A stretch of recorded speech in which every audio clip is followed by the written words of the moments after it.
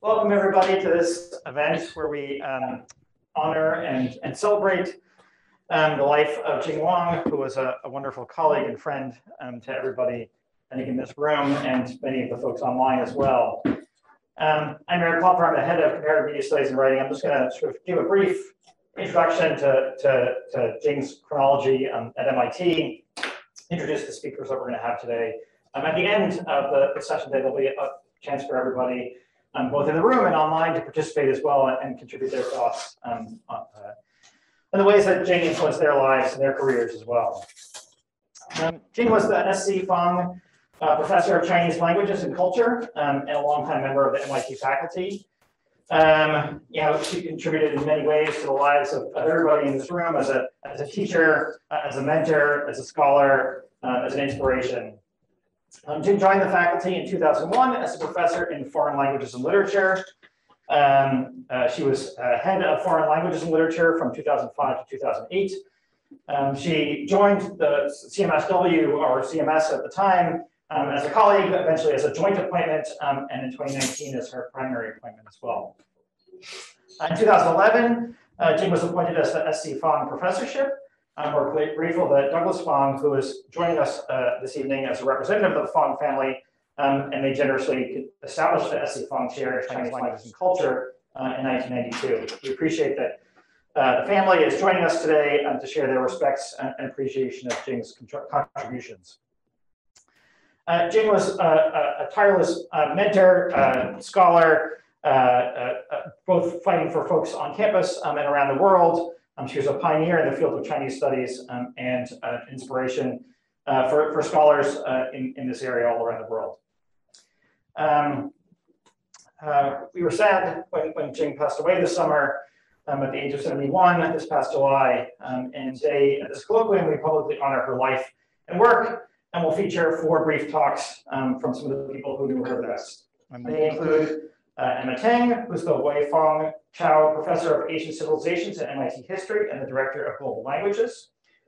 T.L. Taylor, who's Professor of Comparative Media Studies at MIT and co-founder of AnyKey. Han Su, who's the founder and CEO of Privoce. And finally, Tammy Barlow, who's the George and Nancy Rupp Professor of Humanities at Rice University and met Jing in 1986 at Duke. With that, I will open it. Oh, I'm sorry. And then again, we'll have a video that will be between TL and Han, and at the end, I'll have a chance for everybody to contribute their thoughts. So with that, I will invite up Emma. Thank you. So good afternoon, everyone. It's really my privilege to be able to be here to remember my dear colleague, Jing Wang. Brilliant, critical thinker, visionary, rigorous, committed, indispensable, fierce intellect, fearless, kind, warm, caring, fighter, lovely person, politically engaged, activist, funny, complicated, a peach, concerned for justice, anti-elitist, trusted ally, confidant, devoted teacher, mentor, advocate, loving mother, true friend, sui generis. These are just some of the list of words that I heard from people at MIT and far beyond in those very long days following her death in July. But for me, there's a single word that sums it up for Jing: irreplaceable. Jing was born in Taiwan in May 1950, very soon after the Chinese nationalist retreat to Taiwan in December 1949. Her family was part of the mass exodus of mainland Chinese following the Communist Revolution. And I believe that this experience of exile and displacement shaped Jing's life in profound ways. Jing grew up an outsider. She belonged neither to the local Taiwanese community nor to the mainlander elites that dominated Taiwanese politics and society during that time. In an interview for CMS in 2013, Jing described her experience as the daughter of a sea captain and a housewife. She said it was very, very difficult being lower middle class back then. I believe that her anti-elitism and her concern for justice grew from these experiences. Jing also learned to become a fighter. As was common for Chinese girls during this era, she faced the preference for sons over daughters, the inherent gender bias in Confucian culture, and she dedicated her life to fighting this injustice. In fact, at the time of her death, she was serving on the SHAS Gender Equity Committee, and committee chair, Professor Chris Capizzola, remembers her as one of the more active committee members. Okay, for those of you who served on a committee with Jing, you know exactly what is one of the more active. As a child of refugees, as a girl in a male-dominated society, Jing turned her energy, passion, and brilliance to academic pursuits. She attended the top university in Taiwan, Taiwan National University, majoring in the prestigious Foreign Languages department. Her classmates recalled to me how she shone in the classroom, asking the most perceptive questions, giving the most thoughtful, astute responses, and critical readings. But her pursuits at this time were always constrained in Taiwan in the 1950s and 60s due to the fact that it was under martial law. There was no freedom of speech, no freedom of the press, no freedom of assembly, no freedom to organize. Even for a scholar of a subject perhaps seemingly apolitical, such as comparative literature, there were constraints on the books you could read, on the theory you could study, on the words you could write. So Jing's keen interest in Marxist theory and criticism that developed later in her life really must be understood against this background of repression. Like essentially all elite students in Taiwan at that time, she came to the United States for graduate study during the 1970s. She earned her PhD in comparative literature from the University of Massachusetts Amherst, and her dissertation advisor, Lucian Miller, still fondly remembers her as one of the most brilliant students he has ever taught. Now, leaving behind the constraints of Taiwan, Jing found herself horizons opening wide before her, and she explored very widely and voraciously, embarking on what would become her wide-ranging intellectual journey, constantly challenging herself to learn more, experience more, write more. Coming from martial law Taiwan, Jing found the freedoms of American academia and democracy precious. And to the end of her life, she was a staunch defender of free speech, academic freedom, and democracy. One thing that always stood out to me about Jing was that she was fiercely proud to be an American. She was also fiercely critical of the ways in which America failed to live up to its promise. And as Ken has asked me to remind everybody, Jing was a staunch advocate for racial justice for all groups. And in this last 2 years, she was deeply concerned about anti-Chinese sentiment, anti-Asian violence, and the targeting of scientists of Chinese descent, especially after our own Professor Gang Shen's arrest last year. Following her PhD, Jing spent 3 years at Middlebury College and then joined faculty at Duke, where she taught for 16 years before coming to MIT. And she then quickly became a highly valued leader in Chinese studies, as well as in CMS, as Eric has already mentioned. A recognized pioneer in the field of China studies, Jing earned accolades for her scholarship on Chinese literature, culture, and media. Never content to rest on her laurels and perpetually driven by her intellectual curiosity, Jing changed her area of specialization and methodological approaches numerous times over the decades. And this, I think, is one of the key challenges in even trying to begin to think about replacing Jing. Right? She is truly irreplaceable. Beyond traditional academic pursuits, Jing gave her talents and energy to a highly innovative endeavor, the nonprofit NGO 2.0, which she launched with Chinese collaborators in 2009 to help Chinese grassroots organizers use social media to be change agents. And I believe there will be more information on that this evening. I want to end by noting what a dedicated teacher Jing was. She taught a broad spectrum of classes, and she was even developing a new class on romance and Chinese fiction that she never had the opportunity to teach. Since her death, many of her former students have reached out to me to tell me of the deep impact she had on them. And I know what a transformative teacher she was because she was also my teacher. Jing left this world as a teacher. On the Sunday morning of her untimely death, Jing was teaching a class in China on Zoom. And I keep this image because to me, it's so quintessentially Jing, just irreplaceable.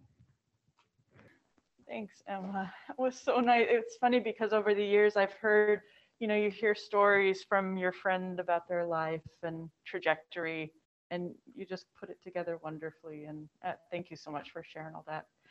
My remarks are going to be a little more extemporaneous and a little less on her intellectual life and more my experience of Jing as a friend, which I know she was to so many here.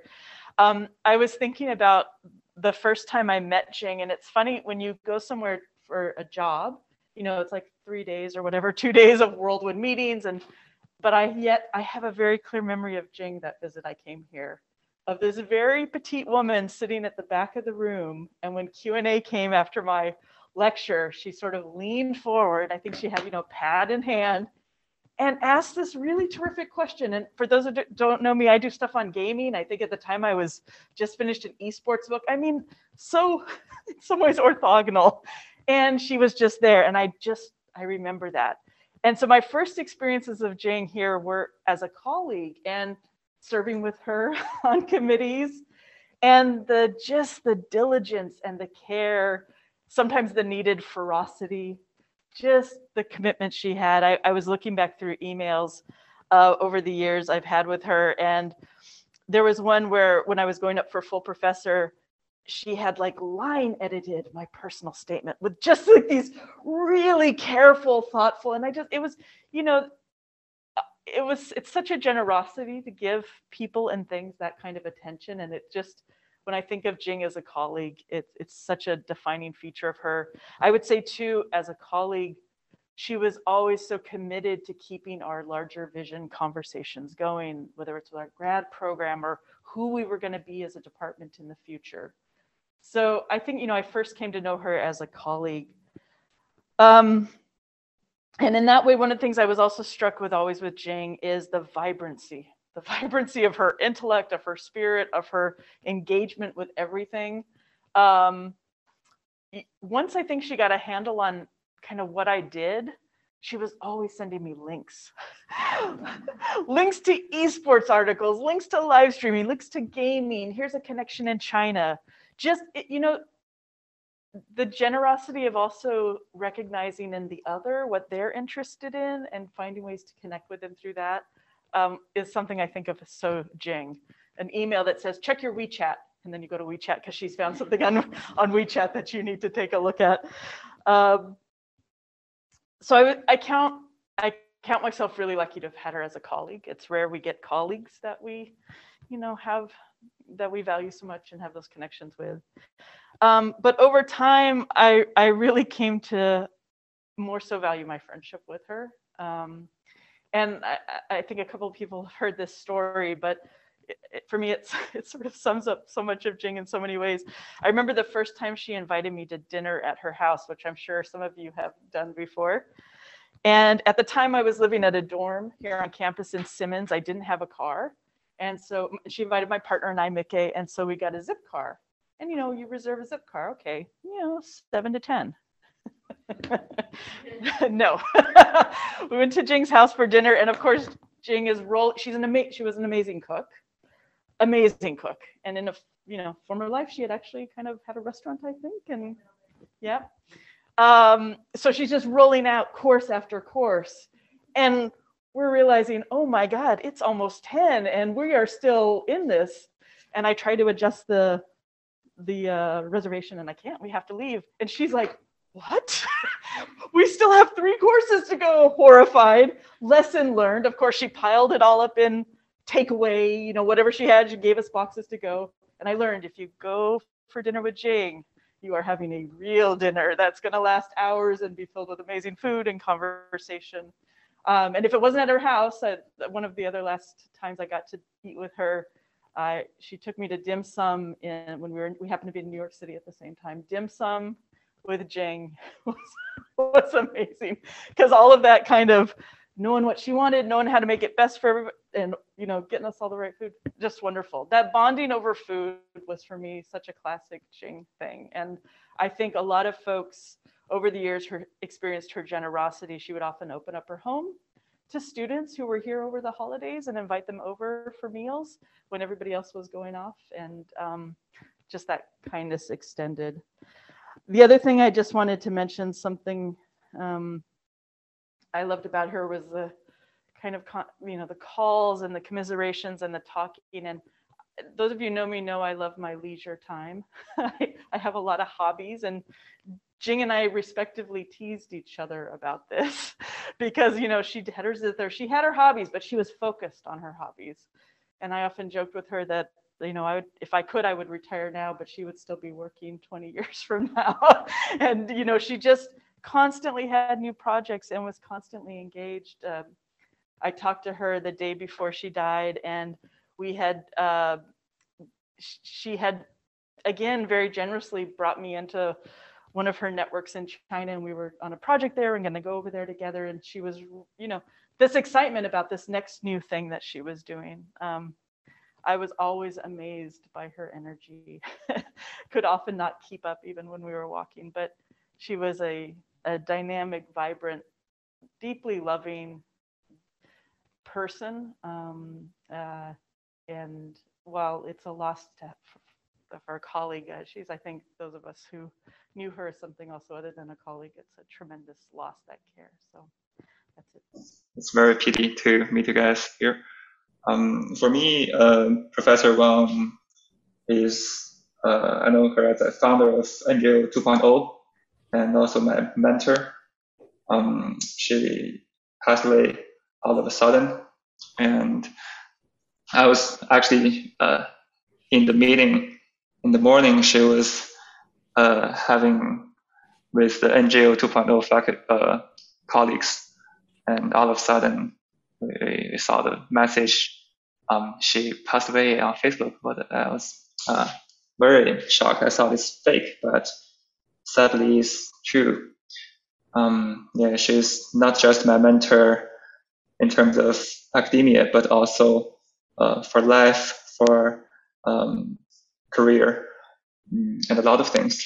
So I remember the first time, like during the orientation, everyone was asked to show a picture of themselves. She showed her avatar, which is also the avatar I first saw when I sent the first email to her. It's like a super woman in a game. It's a super woman with a sword on her back. When I was sending the email, I was wondering, does she play a lot of video games? She liked that avatar. I think she has a sense of being a super woman as someone in this world, and she has that sense of justice, in my opinion. Meanwhile, she is she believes in Buddhism, if you guys don't know. So in Buddhism, it's like you don't need to do a lot of things, you just let it be. So it's sort of antithetical to her way of devotion to her life. And I was very curious on why she worked so hard in the very beginning. But as I got to know her better, I realized I think it's her sense of justice. She has a critical lens towards a lot of things, and when she believes there's injustice, she tries to change it.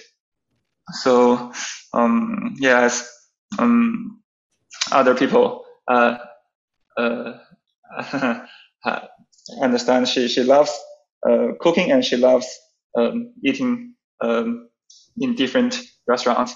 The first piece of information she shared with me was Haymarket in Boston, and some hidden gems, Chinese restaurants in Chinatown. She also invited me and other friends to different restaurants from time to time. She has a very good taste in a lot of things, especially food. Once I was eating at a restaurant she recommended me. not with her, but I bumped into her. So I was not, it's not unexpected at all. So I know she would be at those different restaurants. And she also cooked very well, very professionally. She invited me and Iago to her house during Thanksgiving, since we were the only two international students there and we don't have a place to go. So it was a very good experience. I remember there was a dish called, it's a Chinese dish, but I've never seen that dish. She said it's vegan fish. So I was wondering, what the hell, how could the fish be vegan? And so she explained she learned that dish from a Sichuanese chef migrated from mainland China to Taiwan. And that dish is lost in mainland China. And that's why I haven't ever tried that dish before in my life. She was pretty proud of that. Maybe she was the only person who could have made that dish. And later on, in summer 2019, we met in Beijing, back in China. I remember I was inviting her to eat something with me. In China, I was saying, in the US, you treat me, so now you're in China, maybe I should treat you. And she was like, no, you're still a student. Maybe when you become rich or when you work, you treat me. But it's very, very unfortunate. Unfortunately, I don't have a chance anymore. She has a very strong sense of justice. As I mentioned, I think she started NGO 2.0 not all of a sudden, but before that she was doing work. She was the head of Creative Commons of China or of Asia, I forgot. But she found Creative Commons is, to be frank, is not useful to most of the Chinese citizens. It's designed still in the Ivy Tower, so it's not helping a lot of Chinese people. So one information is, even in today, there are still half of the Chinese people living in a standard of less than 200 USD per month. So almost more than half a billion people still living with less than 200 USD per month in China. So she understands that something like Creative Commons won't directly help those Chinese people. And I think she doesn't want to get involved into political power or money too much. She still wants to really empower those people who really need her help. So she decided to do something that will empower the local governmentalities organizations. That's the social organizations back in China. And her method is to use, to provide technical solutions to those local NGOs as an NGO themselves, NGO 2.0. So it's called NGO 2.0 because Web 2.0 is to let everybody to participate to the web. So NGO 2.0 is to use technical solutions to empower every social organizations in China to communicate to marketing. So she's very proud of her practical experience apart from her success in academia.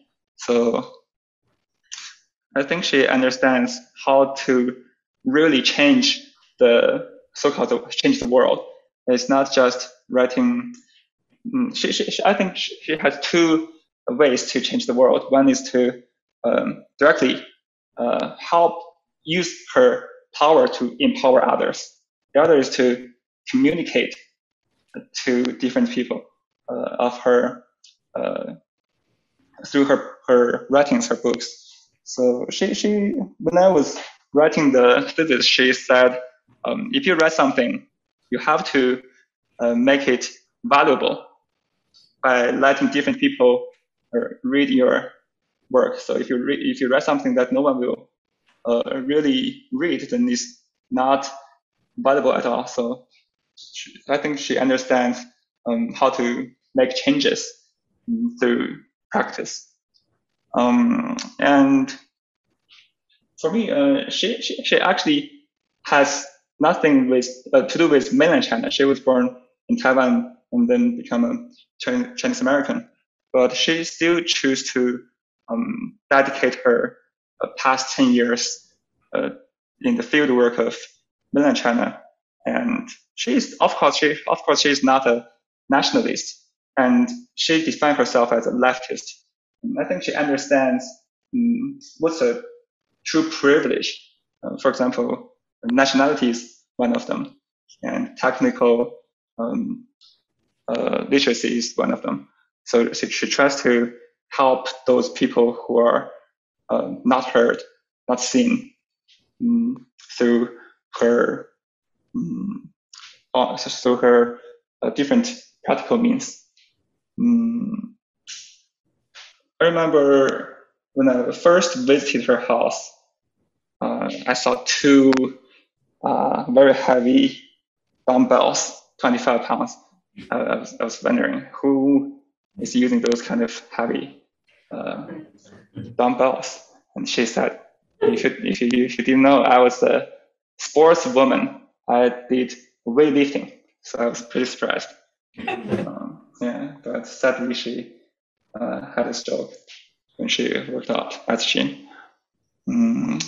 But still, I think she tries to intentionally join those weights on her shoulder to fight for the greater good, not just physically, but also at the last 20 years, she tries to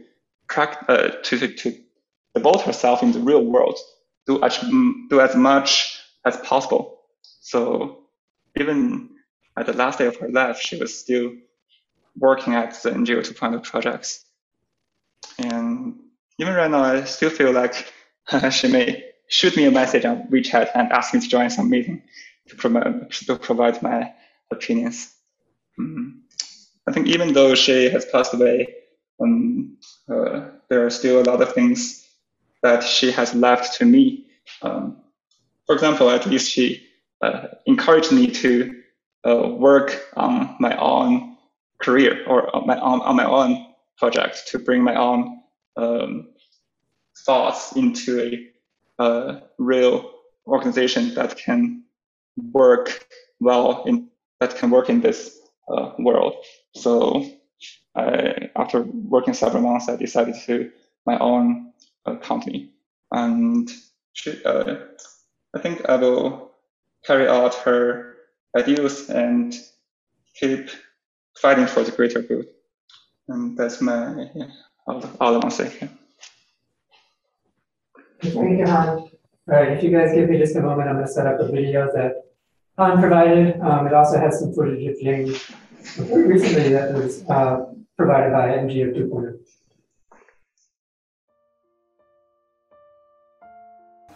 Being Jing's older cousin, my mother told me about Aunt Jing's extraordinary accomplishment when I was young.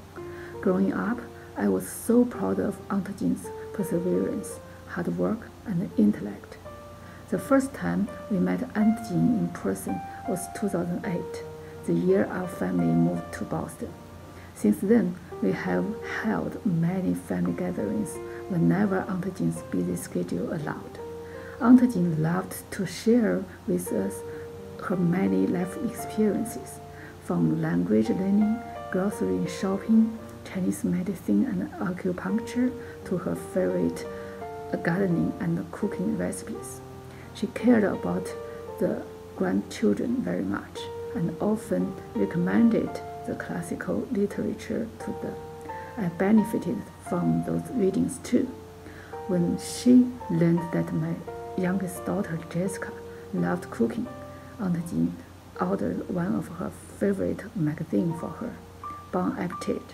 I still vividly remember Aunt Jing saying, "Not only are the recipes good, but the articles are written in excellent English." Since the pandemic started last year. Aunt Jing spent more time at home, and we saw each other more often. She had planned to slow down a bit and spend more time with friends and family relatives. We had more opportunity to enjoy food and share experience together. In early July, at Aunt Jing's home, she treated us with her homemade paella. We never have thought that was the last gathering. Even now, it is hard to believe our energetic and lovely Aunt Jing is no longer with us. Aunt Jing and I shared the passion of gardening. A few years ago, Aunt Jing gave us one of her favorite plants, the night-blooming cactus, Tanhua in Chinese. Summer is Tanhua's blooming season. Born like a summer flower, born like the pure heavenly Tanhua. I prayed Aunt Jing is eternally happy in heaven and rests in peace. Jing was always busy. Even on vacation, there were things to do, questions to ask, things to learn, things to teach. Jing lived her life with purpose, with determination, and with concern for others. For all of her activity, she was never frantic. There was a focus in everything she did. We enjoyed meeting in New York City to go to museums and walk in the parks. Her critical eye was always busy, examining everything she saw. Her tastes were modern, current, but she valued tradition in art, literature, and music. She looked deeply at everything and informed herself of what was going on in the world through multiple lenses. She focused on what she felt was not sufficiently understood, not critically examined, not appreciated on its own terms. I think she viewed life as an opportunity to explore and to make contributions. Even during the darkest days of her life, she wanted to help others, to help with their grief, their loss, their frustrations. Jing was never helpless, never felt sorry for herself, never stopped. Every moment spent with others was an opportunity to share. I will miss her voice, her laughter, and her friendship. She was inspiring.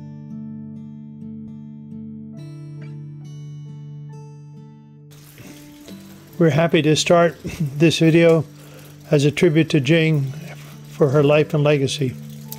I'm Miriam, and this is Bruce. We want to thank Jing for all of the blessings that she has bestowed on us. So behind me, you see the red feng shui wall hanging that she gave me. She wanted to make sure that I was protected. And behind us, we now have the tree. Go ahead. This tree was given us by Jing at Candy's passing back in January of 2001. And the tree, like Jing, and everything that is connected to her has grown better and be more beautiful and more memorable for us as we enjoy her presence through nature, even when we cannot always enjoy her presence in person. And so, as we think of her today and we give thanks for everything that she gave us, we also want to give her back this small but very sincere tribute for everything that she's done. May she and Candy find each other and move beyond the bardo into enlightenment with all our love. With all our love and with every hope that this recording and everything else that's done on Jing's behalf will reach her and continue to be beneficial for us in years and years to come. Thank you, Jing. Thank you, Candy. Goodbye. Bye-bye.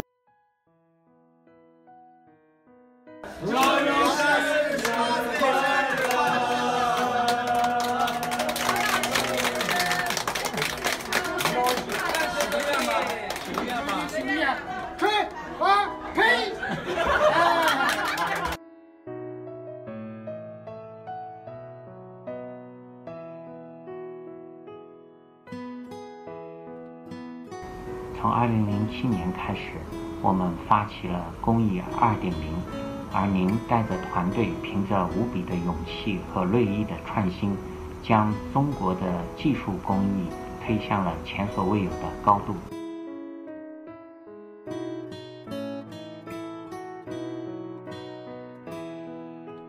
王老师，感恩10年相遇，感谢您的提携，您一路走好，我会继续您的事业。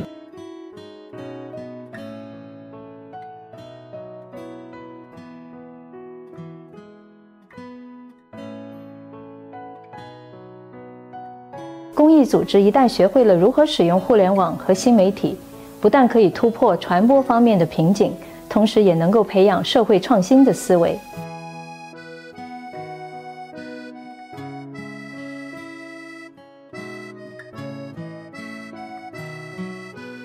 NG 2.0 10岁生日了，我们一路走过来，坚持草根的精神，不变初心。在下一个10年里，我希望有更多的人能理解技术工艺，与我们同行。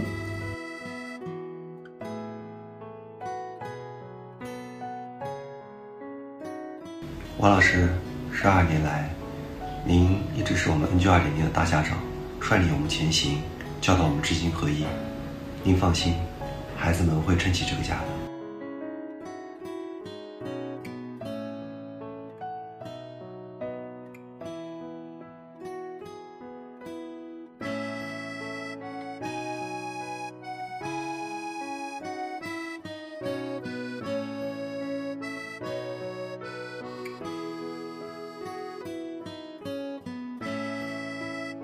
中国的公益应该是什么样的？任何国家都一样，最好的前景，公益的前景是人人可公益。中国也在往这个方向走。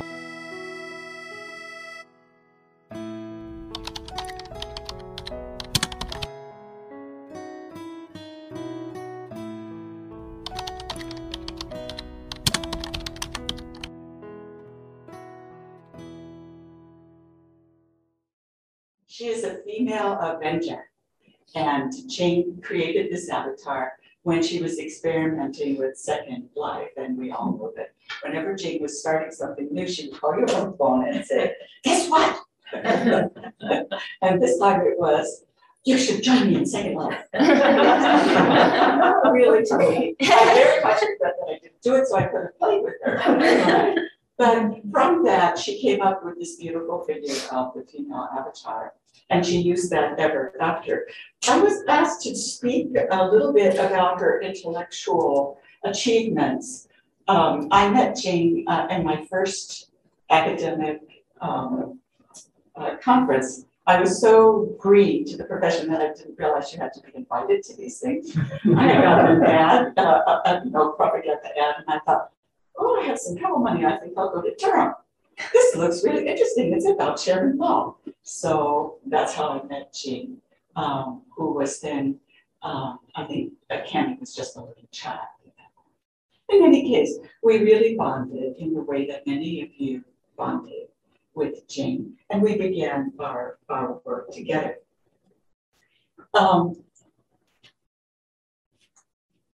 In 1992, she won the Joseph Levinson Prize for the best work in traditional Chinese studies. And I need to underscore how difficult that was. Not just because Jing was brilliant and the book is magnificent, but the idea of a young, beautiful Chinese woman winning an academic prize was so startling that I can remember sitting while she received the prize and thinking, this has never happened at the AAS before.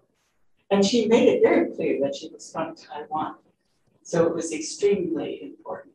But there was something about that book which made it astounding that she would win a prize, because what she did basically was a critic's devastating critique.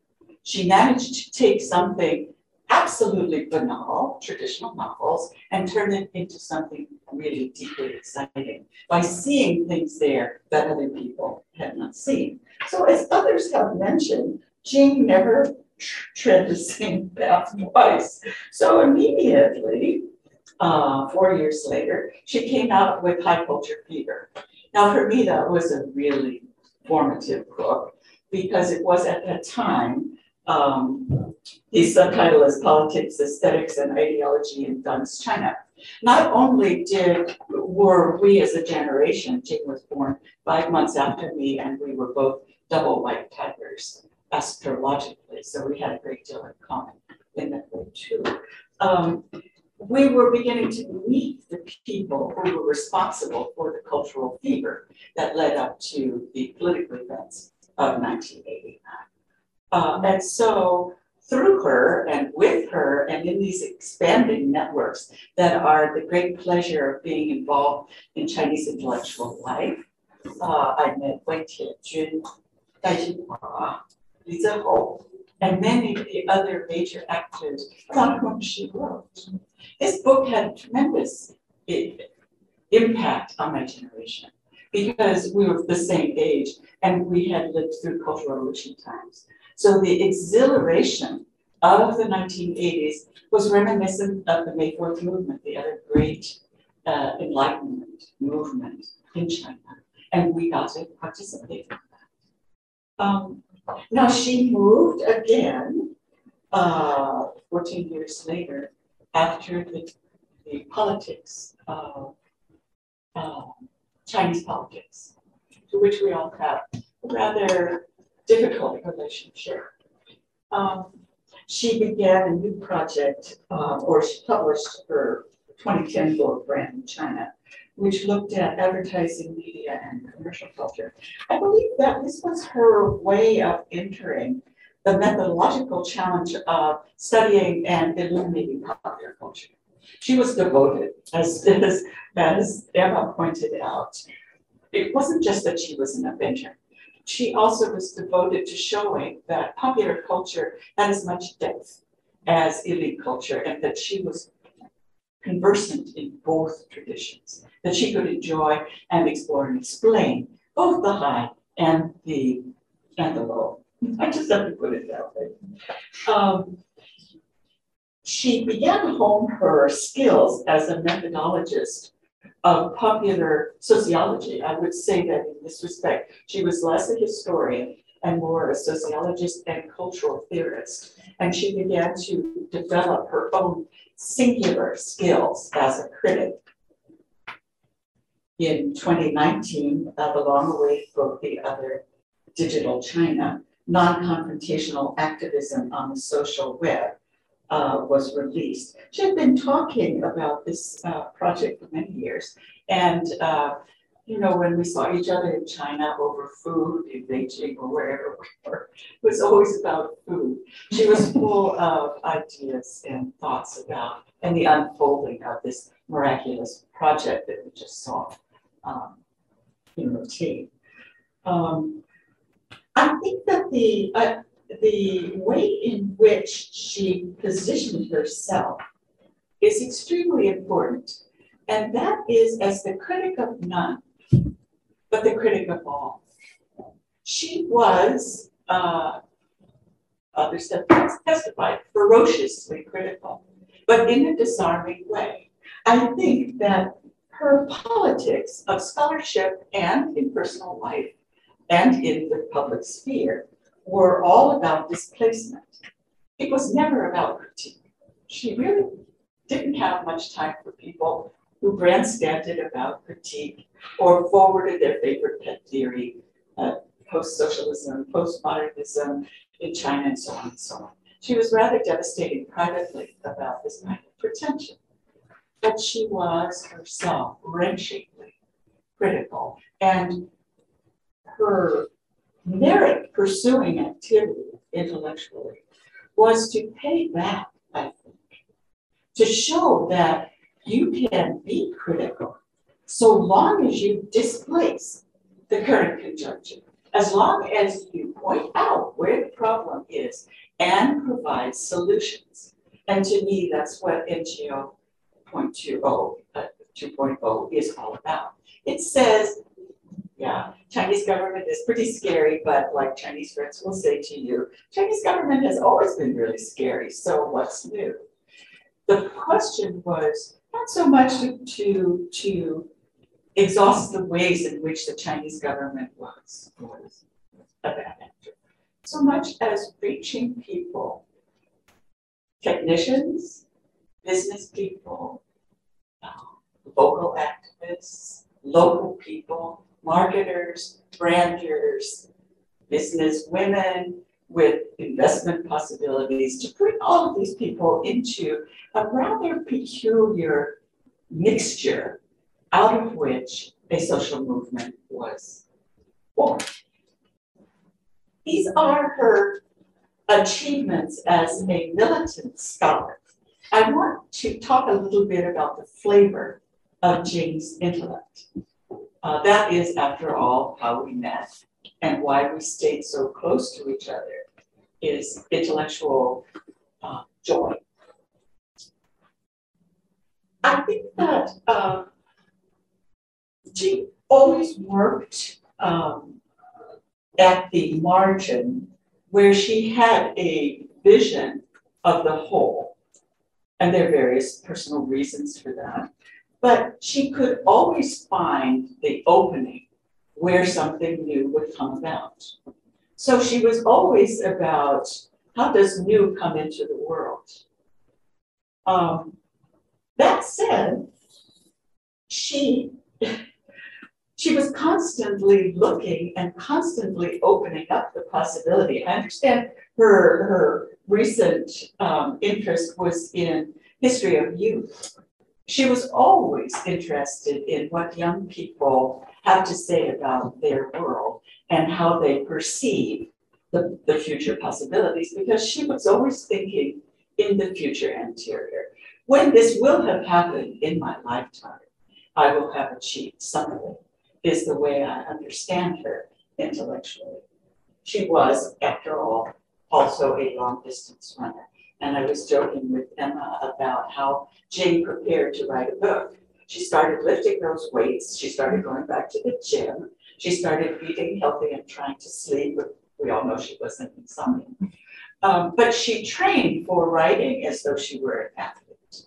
And she would lecture me about being too lazy and not getting to the gym enough and so on. And I took it very seriously and tried to be a better scholar. There's something interesting about when she took her first trip to the People's Republic of China, she was writing me and saying, I can't get anything to eat. And I thought,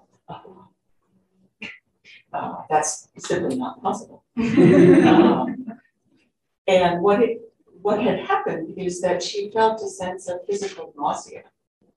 She couldn't find the things she could eat that would settle her stomach. For Chinese immigrants of my generation who came to the United States, that was a common problem. Transitioning into American food was finding foods that were medically appropriate for the transition.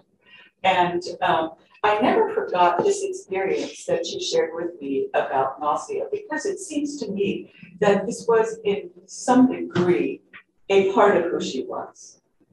The world nauseated Jing. It was so unkind and so unjust and so unfair. And there's a limit to what an avatar can do. I think that she was Buddhistic to begin with, and as she got older, she became more profoundly religious. For this reason, at a certain point, you do absolutely the best you can, and there is nothing that you can do to fix it. People also underestimate the violence of her thinking. I think that Jing was intellectually violent. She could cut to the core of things because she didn't care what got hurt in the process. This is ideas, not people. She would never personalize any of this. If your idea was crap, she would see it, but we would work together to displace that problem. That's a kind of violence that I very much enjoy, and that is why she has a sword on her. I'm going to be very brief in these comments, but I'm going to say to you that I believe that she has been massively underappreciated as a pioneering intellectual. We know her as a very interesting, compassionate, religious woman who loved fashion, and these fingernails are in her bonnet. A testament to our first public appearance together, where we all had red fingernails. But it's not an accident that she won a prize for doing something that to that point only white men had been rewarded for.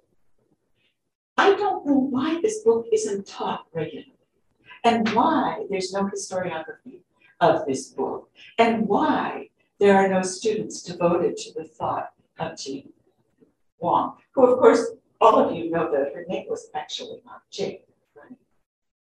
Jing Wang is the name that she was given by English speakers. Her actual name is Wang Jing. There's no G. There's no glottal stop it. So she loved being American. She loved having that name, and she loved being Jing Wang.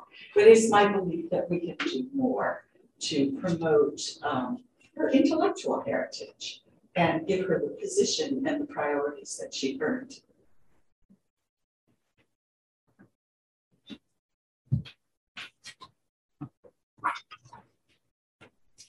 And can I just follow that and say that Story of Stone is still being taught as of last spring at Berkeley, and so it's still carrying. Thanks for sharing that. All those personal tales for many years, and the call to future influences of her work. At this point, I'd like to welcome anybody in the room here or online who'd like to share any thoughts. Raise your hand either virtually or in person.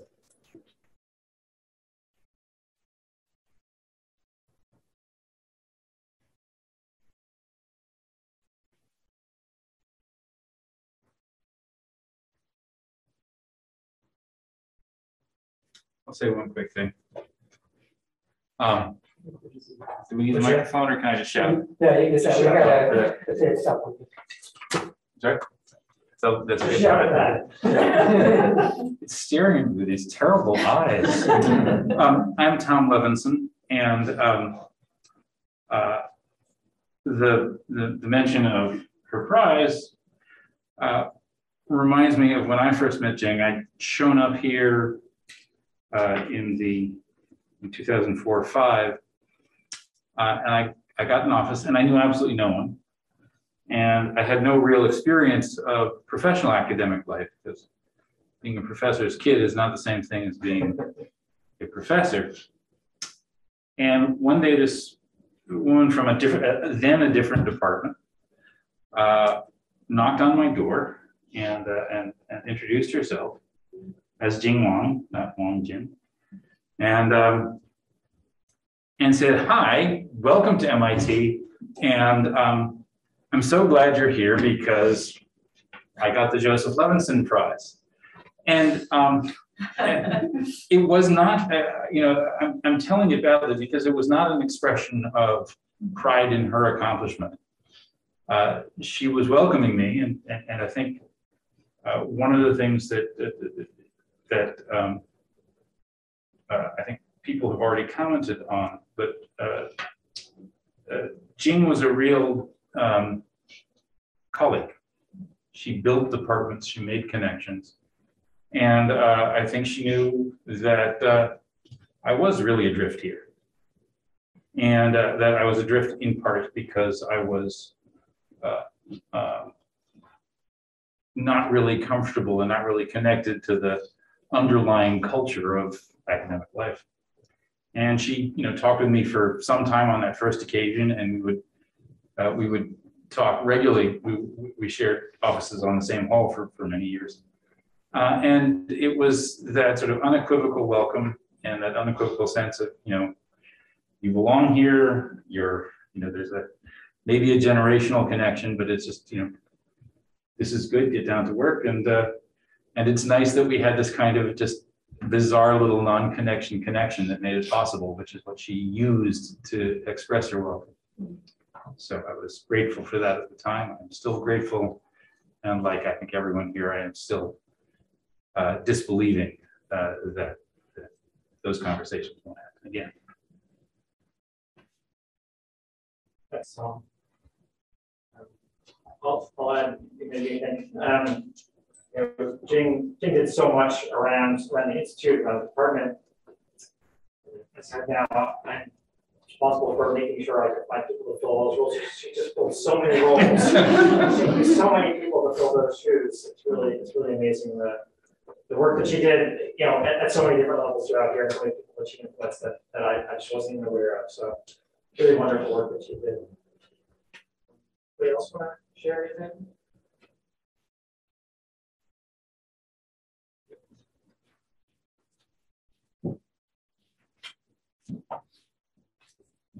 I shouldn't share this. We just stand in front of it. Hi everyone, my name is Marina Tossi. I'm a junior undergrad here at course 15 in CMS. I had the pleasure, along with my friend Willers here, to take advertising and media comparative perspectives with Professor Wang spring 2020. As an MIT student, oftentimes I'm human and sometimes don't do all of my reading for my house classes, but never once did I miss reading for Professor Wang's class. I knew she would always like cold call on us, and I could not be embarrassed in front of her. I could never let her down because I knew she would grill me instantly and move on to the next person. But I also did those readings because they were signed with like really like good care, because she knew like we didn't want to waste our times, and everything she did was like impactful, meaningful, and those readings were really interesting, especially from her book Brand New China. And yeah, I mean, it's so cheesy to say that her class was one of my favorites, and I don't say that just to say it, it truly was.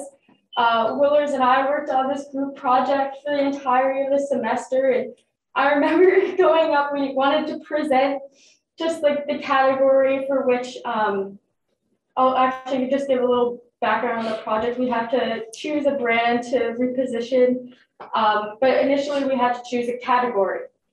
And one time, like, category is very broad, and we were all very confused. And one time I asked my friend, choose a category, and they said blue. So we were a little bit at a loss, but eventually we decided on healthy snacks.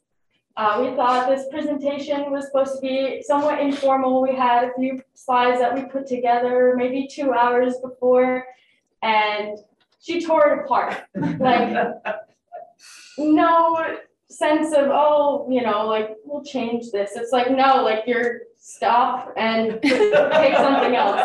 And she did that on my slide. And I just remember tearing up like in front of the entire class, completely embarrassed.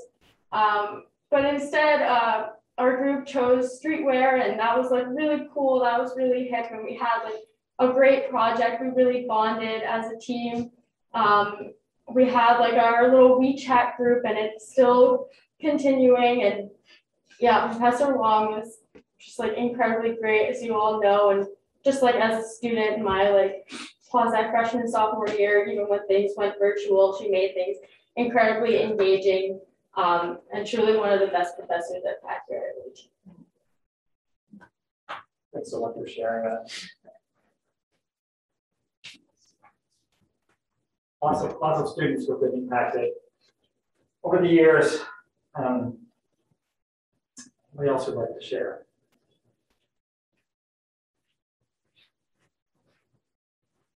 Yeah, just to say, Jing's phone number is still on my phone. We were conspirators. Those late night calls, future and fate CMS. She was a really trusted confidant, and I appreciate that a lot. She was also my introduction to China. I think every trip I've made to China, there's been a few, but thanks to Jing. And I think on all but one of them, I was able to meet her there, which was fantastic. It meant great restaurants. It meant we shared a passion for cultural studies and the English sense of it. And it meant walking tours to the city that just, it opened up. It opened up in ways that allowed me to sort of position myself between two cultures. I can't imagine that happening with anyone else.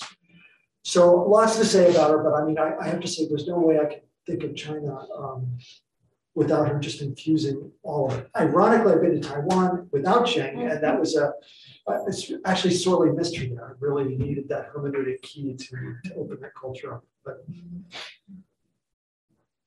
thanks, William. Yes, I too was able to fortunately travel to China once with Jing and eat at all the great restaurants that she led us to, and have many fond memories of that. Yep, Paul. Yeah, I just wanted to build on this idea of intellectual violence. I really appreciate that phrase. It really captures something special, that it's both sort of super sharp, but also somehow kind. There's kindness in the violence. I was thinking of also calls late at night. I think I won't say who, but we wrote something collectively, and she called up at 10 p.m. and said, "This is embarrassing. Who wrote this?" And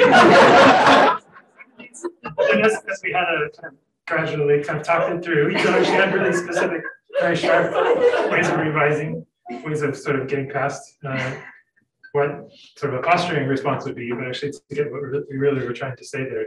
And I found that really inspiring. Also, coming from a completely non-academic family and sort of navigating my way through, just to hear her say, you know, dismiss entire lines of thought, you know, that she thought were obsolete at this point.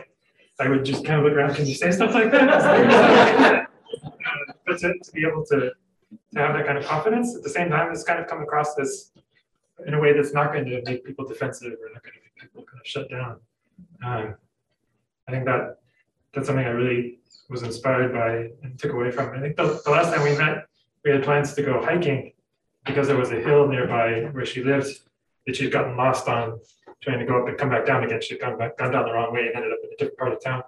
And that kind of challenge was something she wasn't just going to dismiss, she was going to come back. So we were going to try and go up that hill again, find the right way down, find the right path. So just that kind of clarity on what mattered and what didn't matter, I think was really, will continue to be inspiring. Great metaphor for her life. Thanks. Anything else?